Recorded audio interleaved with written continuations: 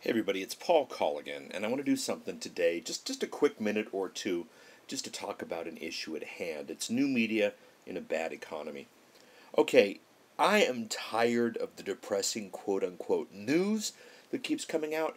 Yes, there's some interesting issues here, but it's not 24 hours a day, 7 days a week. What life is about is how you respond to what's happening out there.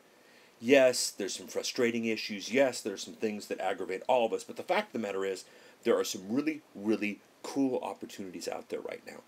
And what I want to do is, I want to take all this depressing news and all this nonsense and give everybody a little bit of inspiration. What do you guys think? Okay, new opportunities in new media. There are really four issues. Number one, our audience is looking for good news. If we give it to them, we're going to do really well.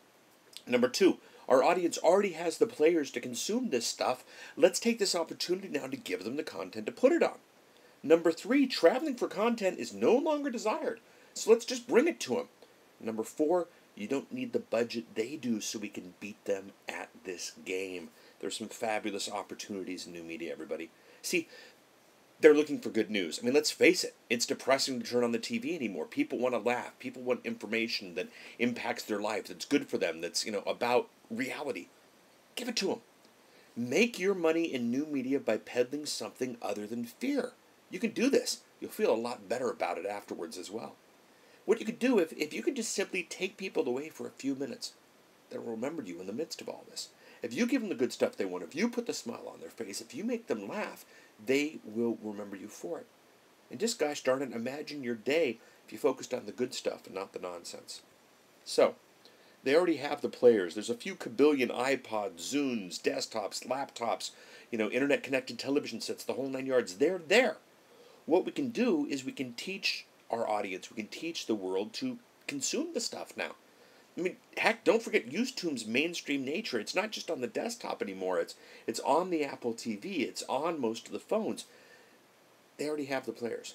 So give them every reason you can to save a few bucks on movie tickets, albums, and heck, even the cable bill. Not the cable internet bill, of course, just the regular television bill. They already have the players. Teach them how to use it. Teach them how to put great new content on it. Because, my friends, traveling for content is out.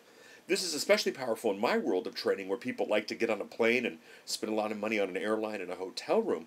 But, in the normal world with just gas prices and everything else, if they consume your stuff, instead of heading out to a movie, instead of traveling to an event, instead of attending a concert, etc., they're going to save a few bucks.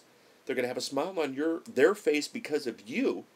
And when it all comes around, they're not going to go back to the old way. They're going to realize that being in control, being in charge of consuming content when, where, and how they want, they're going to realize how much this stuff rocks. They're going to do it.